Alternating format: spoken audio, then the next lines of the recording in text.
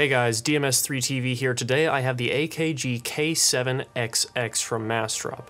Now, there's a lot of interesting things to say about these, and I've had a lot of people ask me if these are similar to other AKG headsets in certain respects, and we're going to get to that. We're going to get to all that.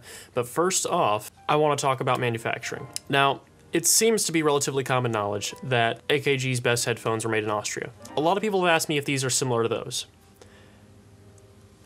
and what makes them different. And it's this sticker right here. You probably can't see that on camera, but it says, made in China. Now, it's not always a bad thing. There's plenty of good hi-fi that comes out of China. There's the VE Monks, there's the NFB11, but there's not the K7XX. Yes, it does come from China, but I'm not impressed with it. Now, in what respect? The build is not particularly bad. When I first got these sent in, I didn't know what they cost. I didn't know what they were worth. I had none of that in respect. It was just putting them on, listening to them, feeling the build, feeling everything about them, and just kind of getting an understanding of what these headphones are. And when I did that, after about a week of using them, I determined, okay, these are probably in the $150 or less range. I expected they'd be like $150 brand new, but maybe closer to $100 in value. I went on Massdrop and found out that these are $199 at the lowest price, and Massdrop says they MSRP for over $600. The build quality in these is honestly about the same as it is on the SHP 9500s. Maybe slightly better in some respects. Obviously there's, you know, more complex mechanisms in the works here. There's a better connector. There's obviously this kind of headband is different from the SHP 9500s, but this is what it feels like. It feels cheap. It feels very cheap. I mean, these don't feel like Austrian-made AKGs. So, getting a little bit farther into that, the pads aren't bad. They are very stiff. They don't bother me too much, except for the fact that they are just shallow enough that my ears touch the inside right here, where the driver is. And that wouldn't normally be too much of a problem, but you can feel hard plastic right there that rubs up against your ears. Now, underneath here, there is a piece of foam, and these just twist lock on and off. These pads do, which is a nice feature, I will say. But that foam is not very thick, and there, of course, is a large hole in the center of it. Which, depending on how big your ears are, that could be a problem, because you're going to end up feeling driver. And not only that, I don't have a problem too much with this kind of headband that just has these elastic pieces on it. But this one in particular is made out of a somewhat rigid material that is starting to decay a little bit, it looks like. In the extent that it's getting really stiff and a little bit, it looks like it's starting to kind of maintain this one specific shape, and it puts pressure in an uncomfortable spot on my head. And not only that, but you can tell that the elastic on the side is starting to wear down just a little bit. I don't know how old these are. These were sent to me by a viewer of the channel, so I don't know how long they've been around, this particular pair.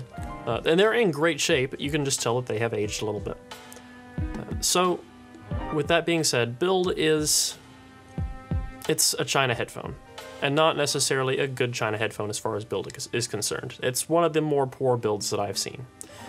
But, you know, that could be redeemed if sound is not bad. Before I want to get into that, I do want to make a note on this cable. It is nice that it's removable. A lot of cables don't, or a lot of headphones don't have removable cables, and it just kills me if I see a high-end headphone that doesn't have a removable cable. For example, the Fostex THX00 and the Purple Hearts and stuff like that don't have removable cables, which I think is ridiculous for their price. This does have a removable cable. It is very, very, very long and terminates to 3.5 mil with a screw-on 1/4 inch. I mean, this is a long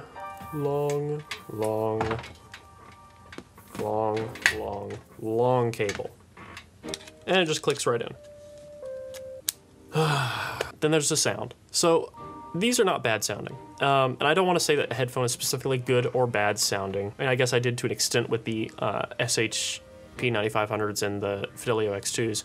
I didn't like either of those that much, but of course that was due to just specific things in my preference. I wasn't a fan of the grain, I wasn't a fan of the spikes or the distortion in the Fidelio X2s. But overall, I would take the Fidelio X2s over these. Now, why is that? It is because of something I did, I will admit I overlooked in the X2 review, and that is that while the X2s do distort, and while they do have a really, really weird frequency response, they are fun in some cases. These are not. These do have a bit of grain, not like Philips grain, it's not as intense as that. Soundstage is okay, treble is definitely there, mids are definitely there, everything's there. They don't have a lot of extension, so you do have bass, but not much sub bass. But it is relatively punchy. There is some impact. It's not bad, but it is very boring.